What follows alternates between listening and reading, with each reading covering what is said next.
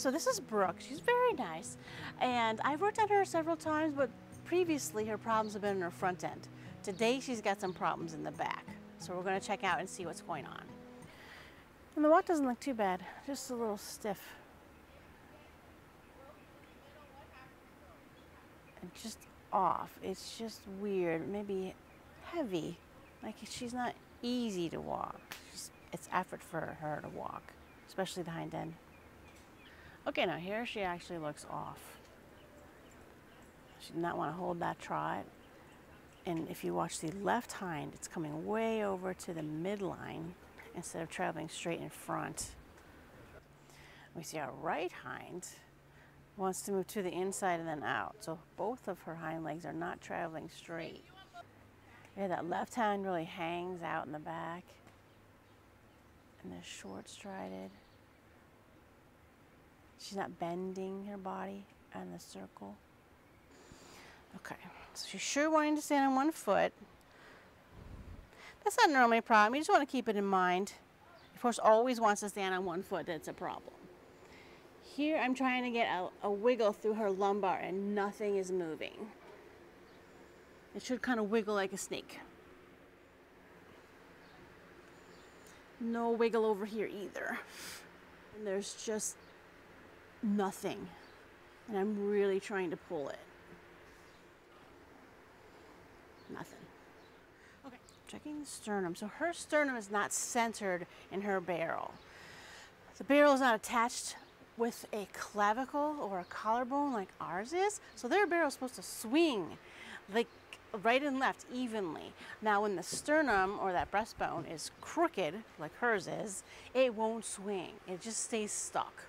So that's definitely something you gotta fix. That will also can affect the shoulders, because if the barrel is shoved over to one side, then the shoulder kind of has to move around it. So let's see.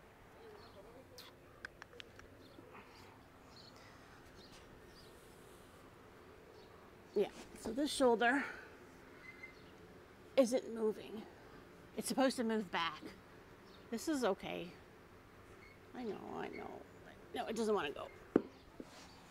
All right. So I'm going to check the other one. This one moves. This one's fine. All right. So the pelvic symphysis is the base of the pelvis. There's two bones, right and left, and they should be straight in the middle of the pelvis. Hers is not. Hers is like she did the splits or something. So her hip joint is tight. Sacroiliac's not too bad. Sacrum's not moving energetically. Tail head's not right. Yeah. Now this sacroiliac is totally locked up. Hip not moving. Pelvic symphysis, no. Just wrong. It's so wrong. Now I always start with pelvic symphysis because it's like the foundation of a house. If it is not straight, then the whole rest of the house is going to be crooked too. So sometimes you can spend way too much time fixing and aligning things on the top, but if the bottom foundation isn't flat, it won't hold. What I'm trying to do with her right here, let's check her occiput. Her occiput's the back of the skull, right up in here, and it just needs to do this tiny little movement, but she's reluctant to let me do it. So that in itself is a sign there could be a problem. She's also generally nowhere near this fussy. See, as soon as I go to pull that a little bit, she's all fuss, fuss, fuss. Yeah. Yeah, she doesn't like it. All right. And that's not her normal. Some horses are fussy, but she's not normally like this. So let's try to fix that, huh?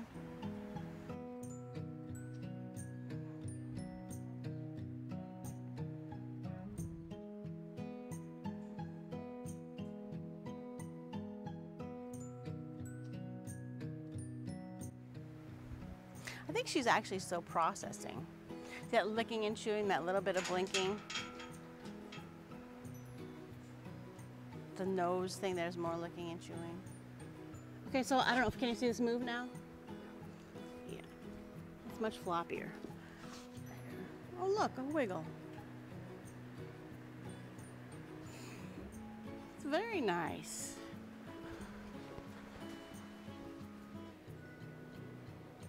Also very nice. See what I mean? When the bottom is even, then everything else can work. So now there's a wiggle. So this is normal.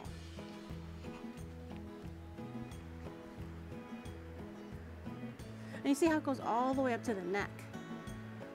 And I don't even, you can kind of get them going sometimes and they just wiggle. They should wiggle like that.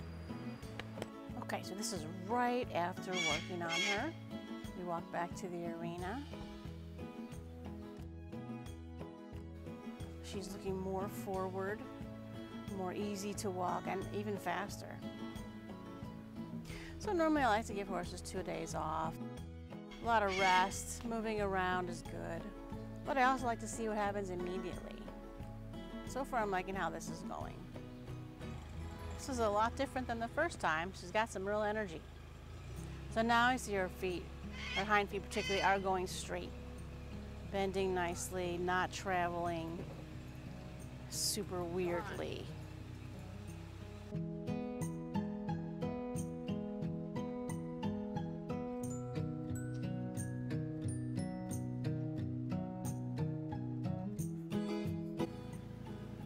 So this is nice and forward.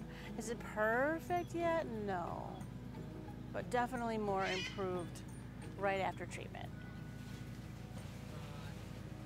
She's definitely much more willing to go.